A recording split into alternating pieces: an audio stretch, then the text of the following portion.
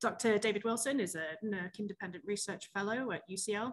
He started his academic career in Cambridge, where he also stayed for his PhD.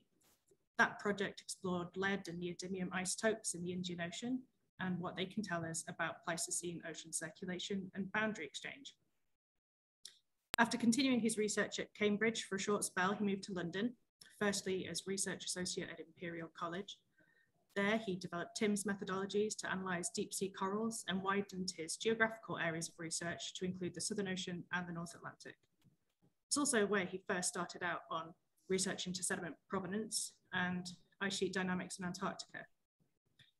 He spent a year as a senior teaching fellow at Imperial, covering topics ranging from petrology to paleoceanography before moving to UCL.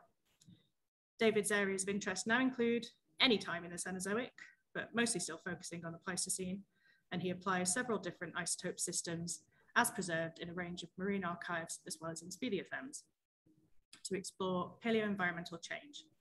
He hopes to understand how terrestrial weathering on land affects the climate system, how Antarctic ice sheet dynamics respond to climate, and how the marine system is affected by these changes. So, big welcome to you, Dr. Wilson. All right, great, thank you. Thanks very much. Thanks for the invitation. Thanks for the chance to speak, and particularly thanks to everyone who's come along. This afternoon. Yeah. So, and thanks for the introduction. And I'm afraid I can't talk about all those things today. So I'm going to focus on the Antarctic ice sheet during the last 500,000 years or so. And so this is just an image of the margin of the Antarctic ice sheet, and fine.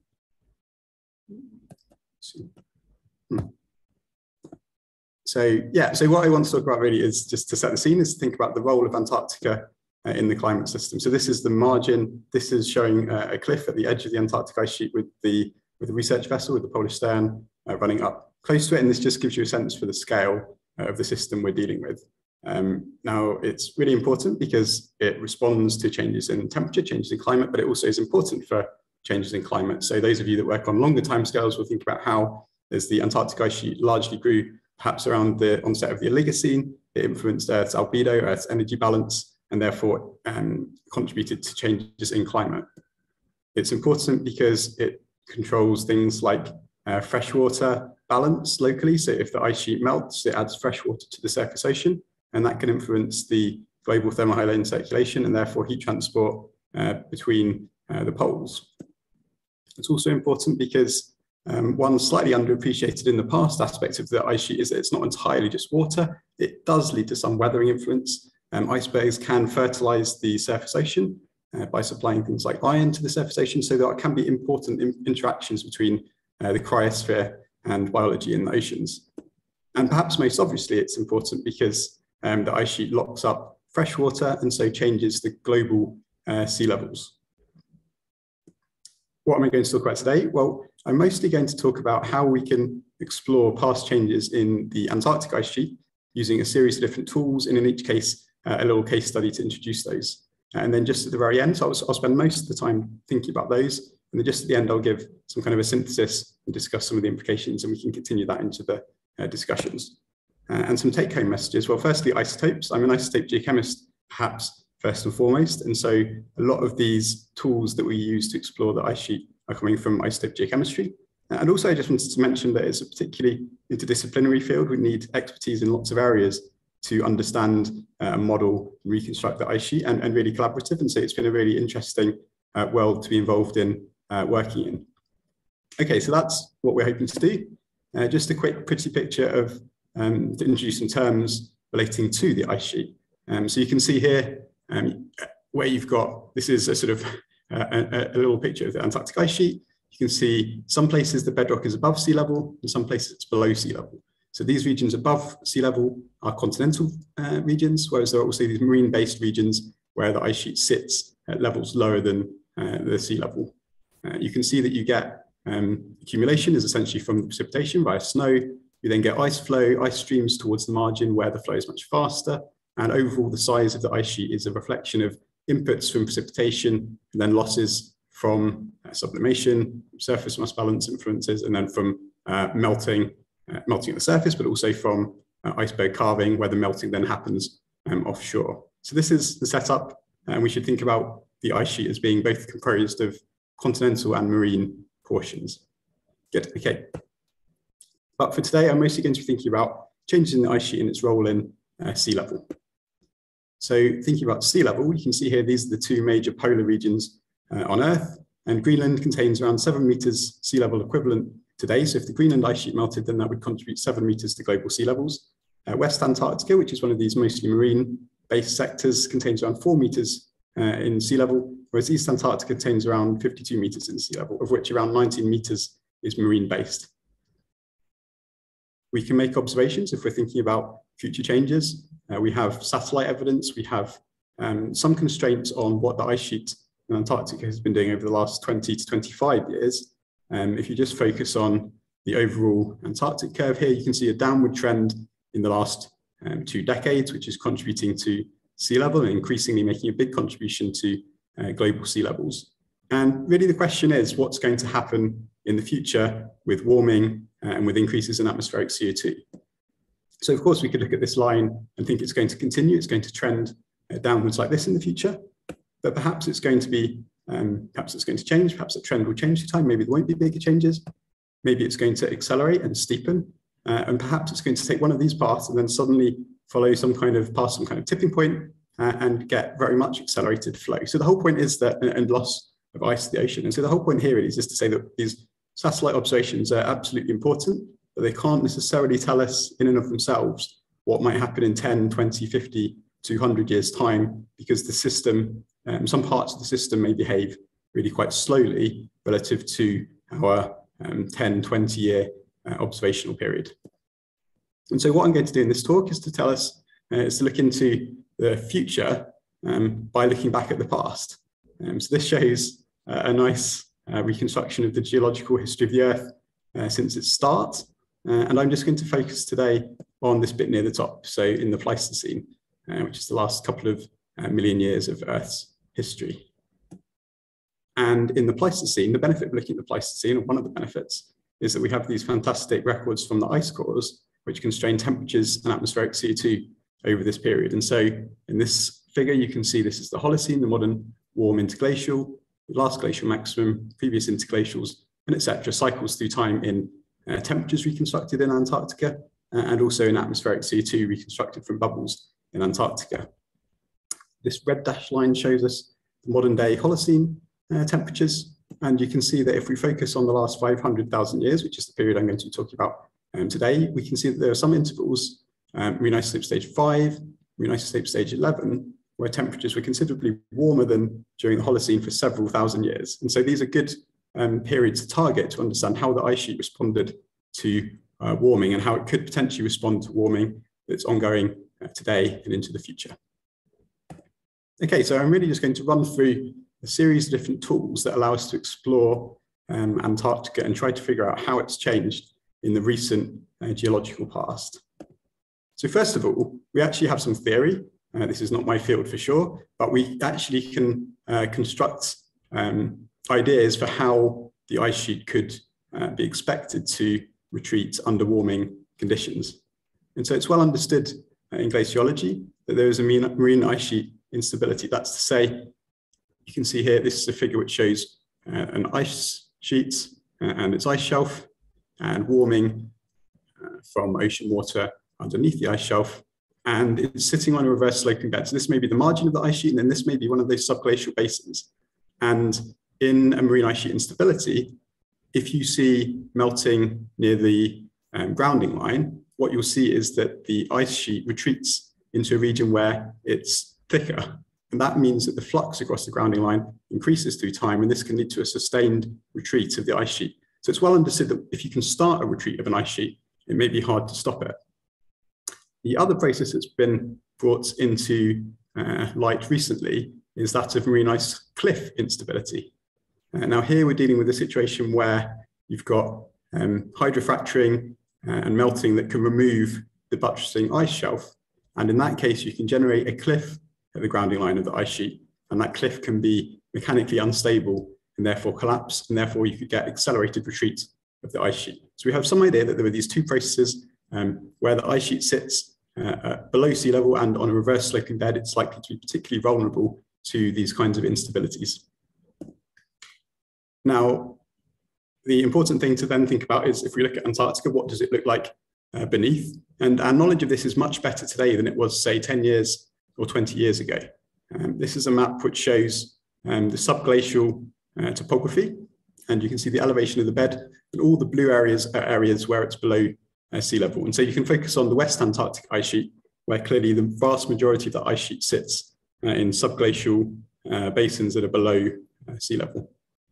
Equally, you can see from this kind of high resolution data that the East Antarctic ice sheet also contains sectors such as the Wilkes Subglacial Basin, the Aurora Basin, and the Cavalry Basin, which also have deep marine basins.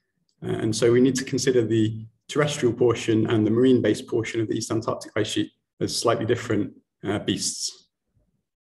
So, okay, we think we have mechanisms that mean that these regions could be susceptible to warming. We can see where they are in Antarctica today. So that would suggest that we should be able to do some kind of modeling to constrain how stable or unstable these regions could be.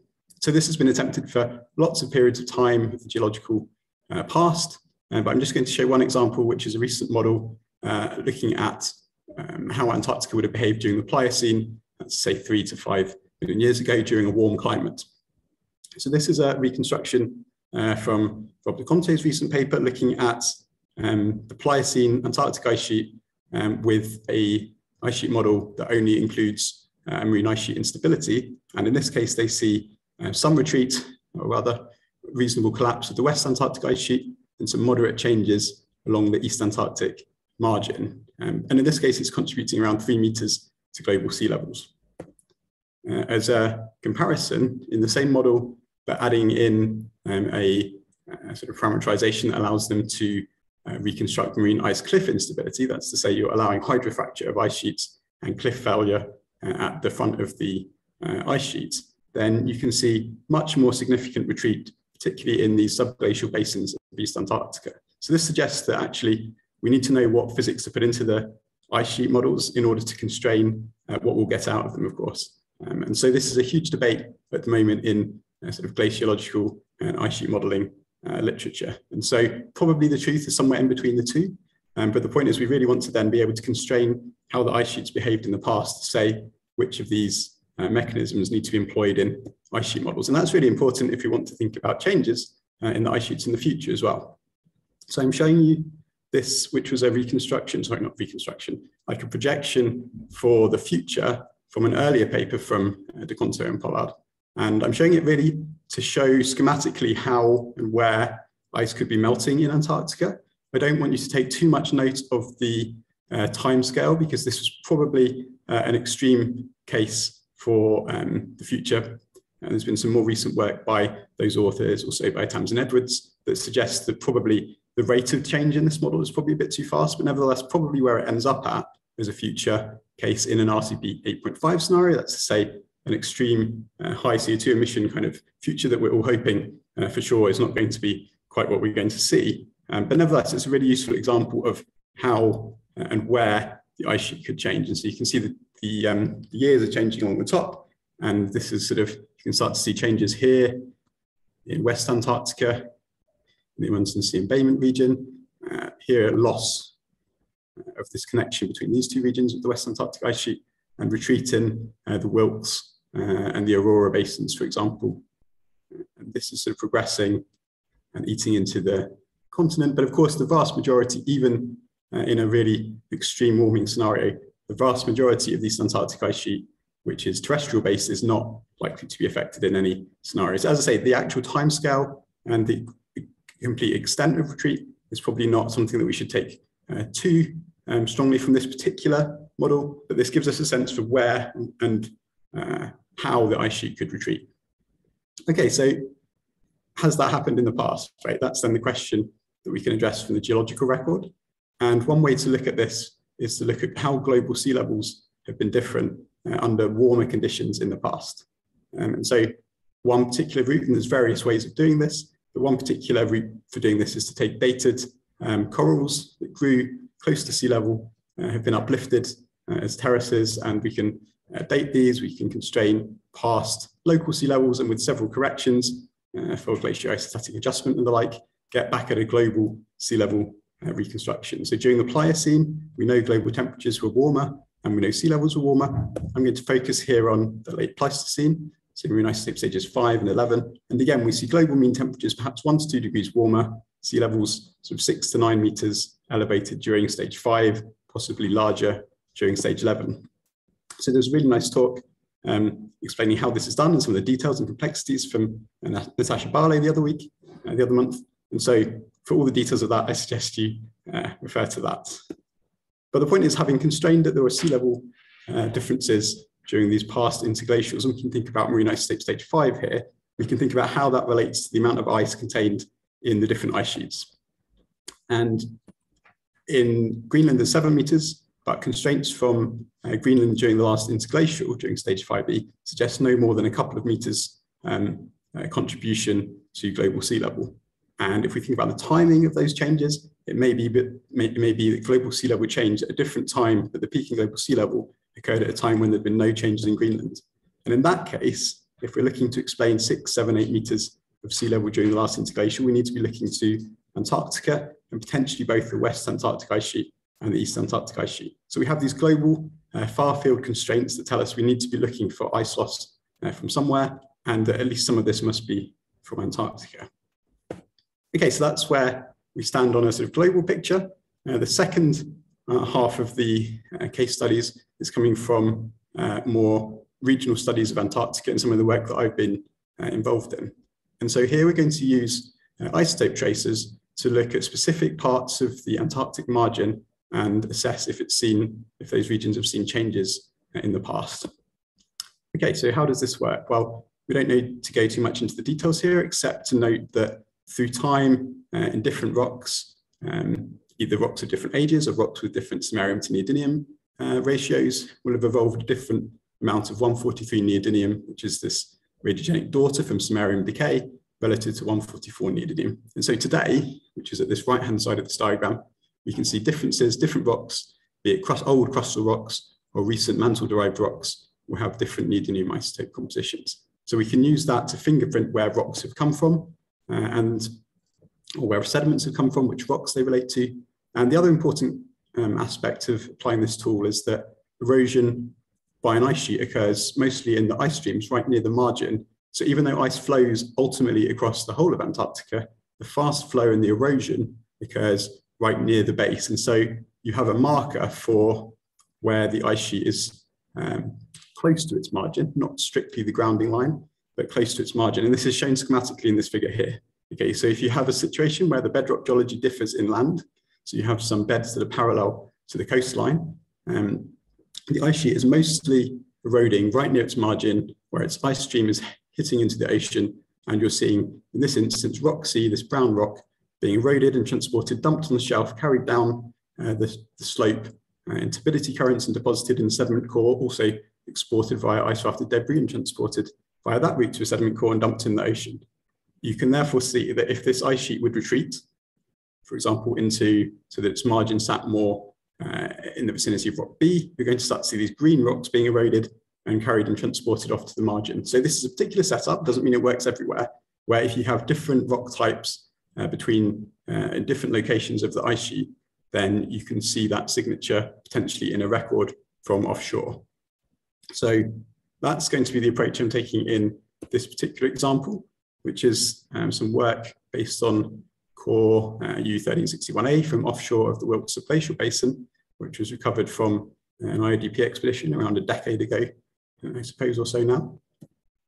And just to flag at this point, I'm mentioning this particular paper that we worked on. This is the team that I worked with, and I just wanted to say sort of thanks to all these great people who all contributed in different areas. We don't just use isotopic provenance, which is the group of us at Imperial, but we also relied on sedimentology of the cores, which was work by Kevin Welsh and Rob Mackay. We worked on the diatoms to look at the environment and to use these as a constraint on age models, which is from Ananaya and Christina, and also looking at XRF scanning from Carlotta and Francis. So we have to use multiple tools to know where we are in time, to trace the paleo environment, but obviously my focus is on the isotope work. Okay, so we've got our sediments. We go to a clean lab. We need to separate the detrital component, that's to say the eroded rocks or the eroded sediment from that core. There's different stuff that you can potentially find in the marine sediment core, and you maybe need to leach to remove other fractions, for example, ferromanganese oxide coatings that reflect bottom water or pore water signatures. Then we get back at the detrital material, which we can then digest. Go to a clean lab. We can separate the neodymium from the other elements using column chemistry. This is a bit like kind of chromatography that you might have used at school, where you're trying to separate all the different fractions from this mixture. And that's exactly what we're doing here, to separate just a pure fraction of neodymium. Just to say, yeah, if anyone who's an expert here and thinks I don't know what I'm talking about, these are actually lithium columns. I've been working most recently in UCL on some weathering studies using lithium rather than neodymium isotopes, and that's the picture that I happen to have that I can show you to set the scene for the column chemistry. So maybe in a future time, I'll be talking more about the weathering story. Okay, so we then go to a multi-collector ISOPMS to measure the neodymium isotopes on those fractions extracted from the sediment. So this is schematically, basically we inject our samples into the plasma. This is kind of like the surface of the sun. They go through a filter to ensure you only have a beam of certain energies. We accelerate them through an electric field and through in a magnet, and collect the neodymium isotopes in cups at the end. Okay, so what we're looking at is the relative proportions of 143 and 144 neodymium, which is tracing the different sediment provenance. Okay, so to show you the data, this is the sedimentology basically in this core. So the core depth is the top 7.5 meters. You can see cycles between high reflectance and low reflectance, high diatom content and low diatom content, and high productivity and low productivity inferred from barium to aluminium ratios. We can then look at the iceberg rafted sand, so that's the fraction greater than 250 microns in this case. And we can see some cycles also in the iceberg rafting, and that can tell us about retreat of the ice margin or dynamic behavior at the ice margin. And you can also see I've added on for these orange bars, these represent the marine isotope stages 1, 5, 7, 9, and 11. That's to say these interglacial periods with some constraints in terms of biostratigraphy for the age model. And then here was the detrital sediment provenance record. And you can see, for example, modest changes in neodymium isotopes during the Holocene and LGM, but certain periods of the past showing much more dramatic changes in neodymium isotopic composition that are really well resolved in comparison, for example, to analytical uncertainties in this kind of data set. So how do we interpret these shifts in between older rocks during glacial periods and effectively younger sources during interglacial periods? And just to say, we can also trace these rock types using strontium isotopes, which were not plotted on that previous diagram. And we can see fluctuations through time, such that the glacials seem to correspond to this blue rock type, which are lower Paleozoic Banatoids, and the interglacials shift more towards rocks of the Jurassic Farrar large igneous province and its associated sediments. And so if we put this on a map, we can see that the glacial intervals in this core are largely reflecting these blue rocks, which are exposed in the vicinity of the Ninnis Glacier grounding line. Whereas during the warmer interglacials, we're seeing a signature from the basaltic rocks that are found within the interior of the Wilkes subglacial basin. So it appears that we have a signature which shows during stage 5, for example, in stage 9 and 11, a retreat inland of that erosional band, which could either reflect marginal retreat or a sort of thinning and flow acceleration of the ice sheet near its margin.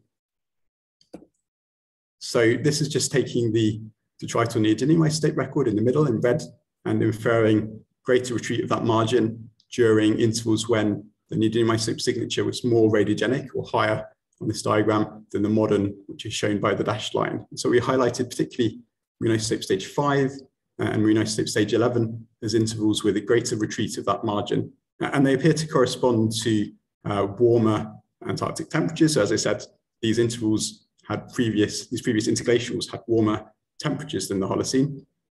And they also correspond to intervals when global sea level reconstructions point to greater ice loss than seen during the Holocene.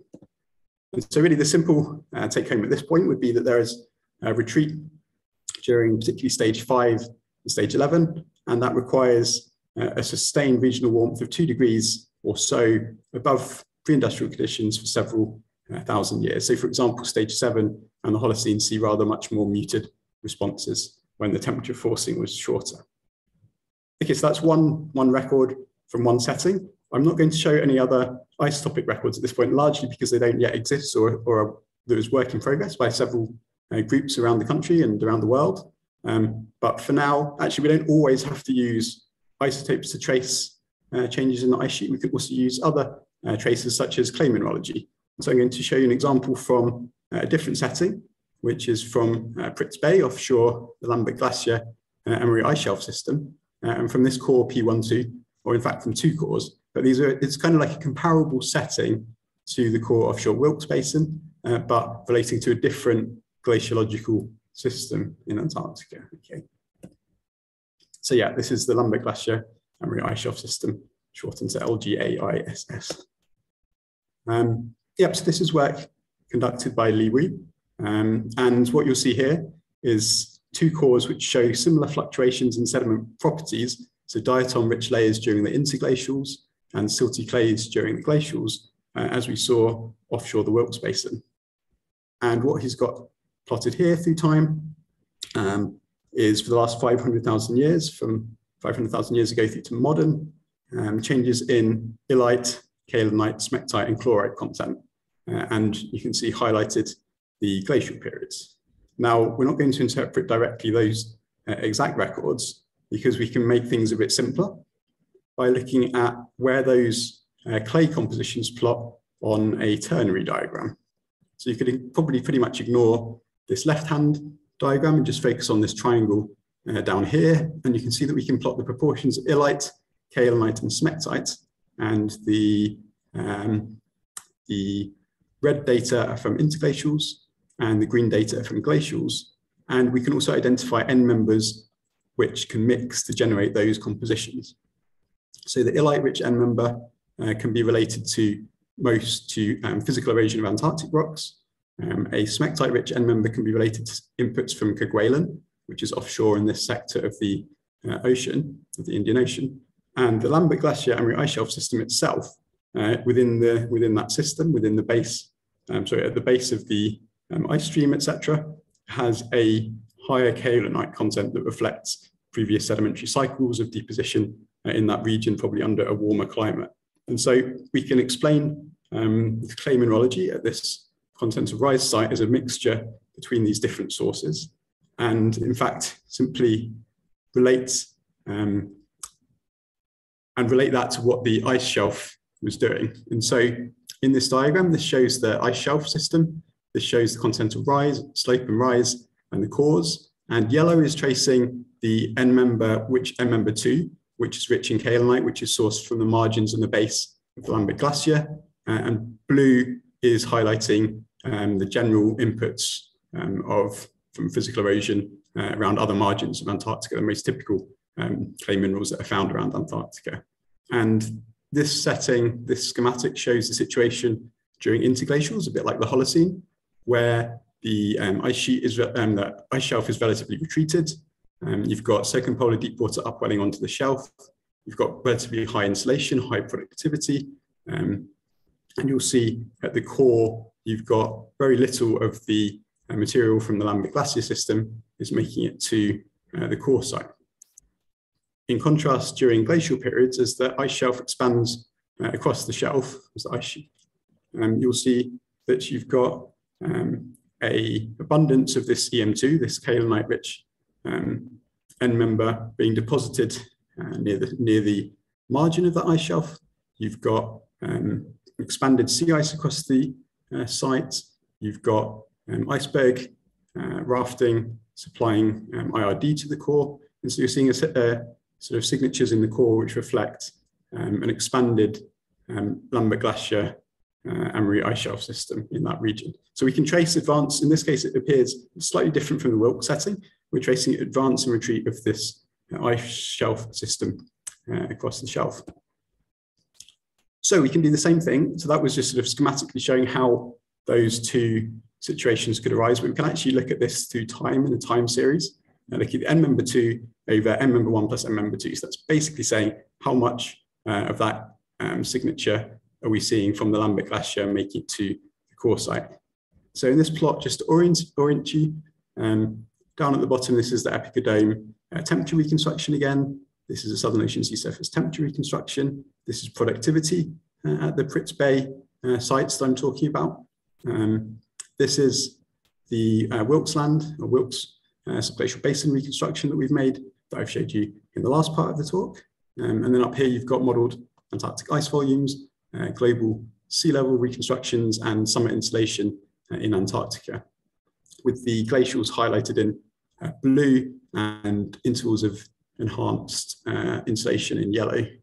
And what we see in this reconstruction is some similar kind of patterns to what we've seen in Wilkes Land, or Wilkes Glacial Basin, I should say, sorry, George V Land.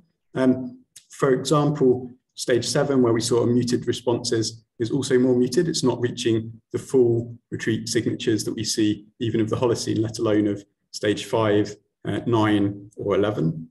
We also see a signature in the clay mineralogy that's less extreme during the LGM in stage 4 than is seen in stage 6 or stage 8, which suggests more limited advance of that ice shelf system across the shelf at the LGM.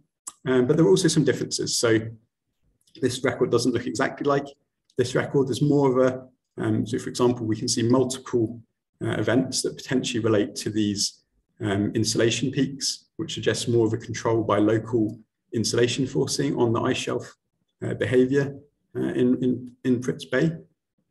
We also see this really interesting interval in stage 13 with the most retreat-like signature. That's to say, the lowest kaolinite proportions at the core site. And so this potentially suggests that our most retreated state of that ice shelf system was during stage 13, which followed this extended period of warmth of stage 13, 14, and 15, which has in the past, in some instances, so for example, for the West Antarctic Ice Sheet, been suggested to have been related to retreat because of that extended warmth rather than particularly warm temperatures. So it worked from CD Hillenbrand, for example, for West Antarctica. So there's some interesting features of this clay mineralogy record from this different setting. Okay, so there's two more tools I want to show you, because those two things are sort of semi-quantitative or qualitative comparisons that we can make between different periods, but we can't necessarily use them to constrain quantitatively how much the ice sheet margin has retreated in those regions.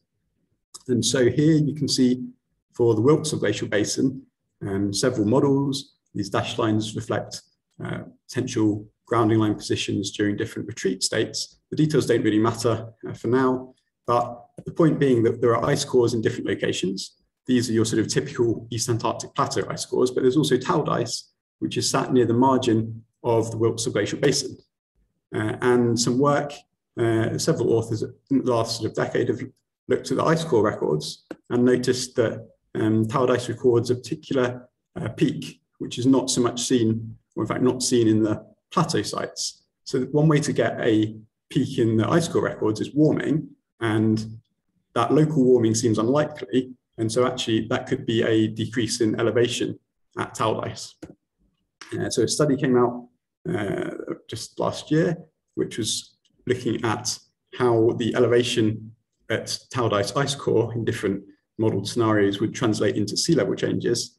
And by comparing the elevation changes inferred from the ice state record, they could relate to which of these models was likely to apply. And basically the conclusion from Sutter et al. Was that you could have had thinning in stage 5e over around 100 to 200 meters, which could have contributed a maximum of around half a meter or so to global sea level. So that's to say a scenario more like kind of retreats at the margin here, rather than a full whole scale retreat of the basin that would release around 4 meters to global sea level. So a fairly modest contribution, but nevertheless, it's worth saying that if you add that up from 3 or 4 subglacial basins of East Antarctica, that could still be several 2 to 3 meters, for example, and could still be relevant to both past interglacial ice budgets and future changes. And just to say that the scientists who've been working on towed ice have progressed with higher resolution isotope records for stage 7 and 9, and I've been working with trying to sort of relate what they see for those past interglacials to our record from U1361A. So there may be a little bit more to come from the perspective of can we constrain the amount of retreat in the Wilkes subglacial basin. And then finally, there was some neat work that also came out last year that was trying to say, can we not so much even trace the amount of changes in the basin, but can we see signatures of collapse or non-collapse of the ice sheet in a region? Now, these authors used subglacial precipitates of the likes of opal and calcite that can form at the base of an ice sheet and subsequently be recovered, for example, from moraines. And I just want you to focus on one sample that they collected from elephant moraine near the margin of the Wilkes Basin, quite an inland portion of it. And so that's this sample here. And you're able to date these samples with uranium series. And what they saw, so only focus on these points here, which relate to basically the base through to the top of this sample. And what they see is this sample was roughly sort of 250,000 years old at the base, 150,000 years old at the top, and that its delta-234 uranium initial, that's its initial uranium isotopic composition, was evolving through time as it grew, and it wasn't matching what you would expect if you just had seawater there, and it wasn't matching what you'd expect if you'd let seawater sit there and accumulate 234 uranium from following decay from 238 uranium and emission into the waters. So it was some middle ground, and they basically modeled the evolution of this trend and suggested that it was reflecting a marine incursion that gave you seawater-like values at around 400,000 years ago that's subsequently been evolving by interaction with subglacial sediments, with alpha recoil providing 234 uranium to those waters towards, but not yet reaching the steady state value.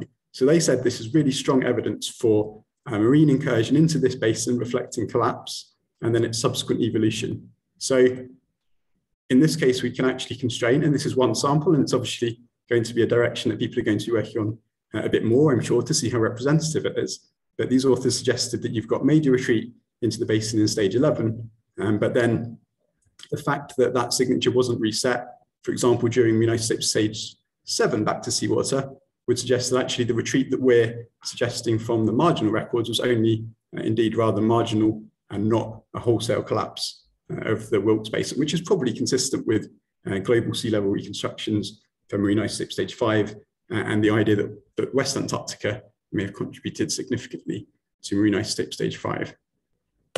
Good, okay, so that's a quick run through of the different tools we can use to look at changes through time and potentially quantify changes in the Antarctic ice sheet. So I think I just got 3 or 4 slides to give a little bit of a big picture synthesis and overview before we come to the questions. So firstly, I focused in what I've shown you here on these sort of past warm interglacials within the last 500,000 years. And there's lots of good reasons why they're good to focus on, because, for example, the ice sheet subglacial topography probably is most similar to today in this period than it was 5 million years ago, etc. But actually the warm Pliocene period is also a really good comparison to make, because we had temperatures that were slightly warmer than during these, at least globally. During these late Pleistocene super interglacials, CO2 levels that were higher and sea level was high, probably a bit higher. And so we can compare our record from the Pleistocene, and here I'm showing again in red, this is this triton neodymium isotope record, which suggests retreat up and advance down, and barium to aluminium is the productivity record. You can compare that to similar work from Rachel Bertram, and she showed these patterns looking at really high resolution, or as high resolution as we could look at during the Pleistocene, and you see almost identical, remarkably identical records in terms of productivity changes, magnitude, patterns of provenance change. So this suggests really similar behavior in this region during both the Pliocene and the Pleistocene. So that's interesting because it suggests similar behavior in this specific basin, at least, despite differences in global temperatures and differences in global CO2 levels. So why should the basin be able to respond similarly during the late Pleistocene, be sensitive and responsive as during the Pliocene? Well, one possibility here, which has become increasingly prevalent in the last couple of years in a couple of papers that have been published, is that we don't really care in Antarctica about global CO2 or global temperature. We only care about those to the extent that they influence local temperatures in the subsurface ocean around Antarctica, or sort of dynamics of transport of that heat across the shelf in Antarctica. And so if you consider the concept of the bipolar seesaw, if we have a situation with a weak Atlantic meridional overturning circulation, potentially forced by freshwater inputs in the North Atlantic, but potentially arising for other purposes, then that can lead to the heat build up in the interior ocean and in the Southern Ocean, and that can then be what's influencing the Antarctic ice sheet during the late Pleistocene. And if we have particularly big Northern Hemisphere ice sheets, it may be that those are responsible for leading to stronger fluctuations in the Atlantic overturning circulation.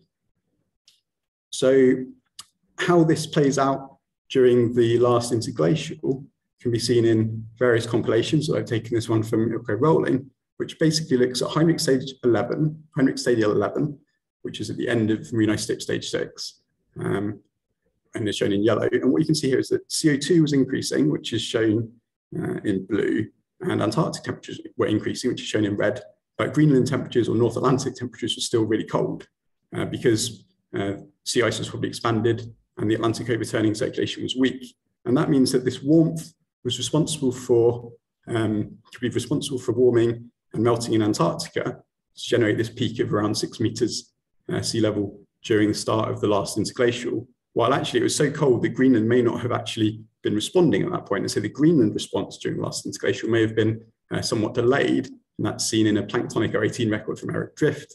And I think this is a modeled curve, but I can't quite remember. But basically, this is saying that actually this peak in global sea level could be coming all from Antarctica as a response to the Atlantic overturning circulation perturbations during Heinrich Stadial 11.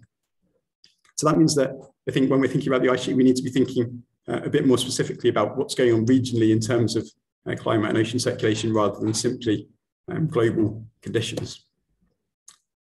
Two more things to say, one of which is I focused on East Antarctica because that's the region that I've worked on, and I've not worked very much on West Antarctica, but some of the similar tools and ideas I presented can be applied in West Antarctica.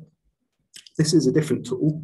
Rather than looking at the oxygen or deuterium isotopes in the ice cores, this study, Chris Turney and others, looked at a horizontal blue ice record, blue ice core from near the Weddell Sea embayment. And what they see, if you look in blue here, is this is their delta D record from that ice core through the Holocene, the last glacial period.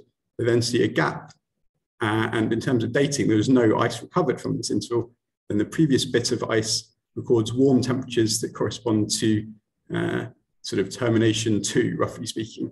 So they suggest that this lack of core recovery, or lack of ice core recovery in that interval reflects a reorganization of ice flow and retreat in the vicinity of the Weddell Sea, so retreat of the West Antarctic ice sheet during the last interglacial. And a study recently came out just a couple of months ago, sometime this year, from Anders Carlson. And without going too much into the details for now, what they were looking at was a sediment core from the Antarctic Peninsula on the sort of continental rise. And they suggested that the sediment was supplied, the fine-grained sediment, that they were working on, was supplied by the Antarctic circumpolar current and could reflect either inputs from Antarctic Peninsula, so local inputs would have a composition close to 0 in terms of epsilon neodymium values, while inputs from the Amundsen Sea embayment could be more unradiogenic, so in this direction. And they say that through their record, they see fluctuations, a range of, sometimes they see sediment from the Antarctic Peninsula, sometimes from the Amundsen Sea embayment. But if you focus in on MIS5E, that's the last interglacial, they only see local sediment supplied from the Antarctic Peninsula. And they suggest that could indicate a retreat of the West Antarctic ice sheet in the vicinity of the Amundsen Sea, which reduced basically that input of those sediments into the ACC to be transported to the site. So you might come up with some other interpretations for that record, but broadly speaking, it seems there's now starting to be some evidence converging on the idea of retreat of the West Antarctic ice sheet during the last interglacial. And finally, I don't want to say too much about this figure, I think, except to highlight that there's a very nice synthesis that's just come out, which was led by Flo Colleoni, and this was looking at various intervals of Earth's geological history and warmer times, like so the Miocene, the Pliocene, MIS 31, then these late Pleistocene interglacials I've just mentioned, and looking at global CO2 compilations, global and Antarctic temperature anomalies, sea surface temperature anomalies, sea ice and sea levels change. So trying to make sense of the sensitivity of these different regions of the Antarctic ice sheet under these different warming conditions. And really, I'm only showing it now just to highlight that while I've sort of suggested that this is perhaps a really, really important interval to look at, because we have good records and we have the ice core records, and there's lots of things that we know very well about the last few 100,000 years of the Pleistocene. Actually, for stage 5 and stage 11, the constraints on things like local sea surface temperature anomalies from the continental rise and shelf of Antarctica, sea ice presence and absence in different regions is actually still really poorly constrained. And so this is kind of a call to arms that this is clearly a future target that, and I think people are now working on some of these things. There will probably be some better constraints on the local climate forcing for Antarctica, hopefully fairly soon. So yeah, made it to the end. We'll give you some quick conclusions. So hopefully I've shown you in this talk that we really need to take multiple approaches to make sense of and try and constrain past changes in Antarctica. And hopefully some of these early explorations are starting to reach a stage where we can say a bit more than we perhaps could 5 or 10 years ago. Yeah, it looks like we're seeing similar retreat behavior in the Wilkes Glacial Basin during both late Pleistocene superinterglacials and the Pliocene. And that may be a series of different forcings that combine to lead to a similar sensitivity today as in that region during the Pliocene. And that was potentially linked to ocean forcing. The extent of retreat was variable, as suggested by comparison to some of the ice core work and the marine, subglacial precipitate work. That's not yet fully constrained. And it may be that actually this region was contributed to sea level during stage 5E, but a relatively small one, and there was greater collapse in stage 11. The work that I showed from clay mineralogy, from the Lambert Glacier system, suggests actually, again, that the duration of warming rather than absolute warming could be important for changes in the ice margin, because the biggest changes are seen in marine ice tape stage 13. And finally, there's several lines of evidence are pointing towards significant retreat of the West Antarctic ice sheet during stage 5E. So finally, some acknowledgements. Thanks to the various organizations and funders that have been responsible for helping me along the way in some of this work that I presented to you today. Thanks to my co-authors and collaborators, many of whom I showed in that earlier slide in the work that I presented here, that at least the work that involved me. And just to flag that at long last, the second edition of Antarctic Climate Evolution has just been published. And there were some very nice chapters in there, depending on the time period that you're interested in, but particularly chapter 12, which is a synthesis of basically all periods of past and future Antarctic ice sheet. I would really recommend a close look at. So thank you very much. Thanks for your attention. And hopefully there's a few minutes at least for some questions. Thanks.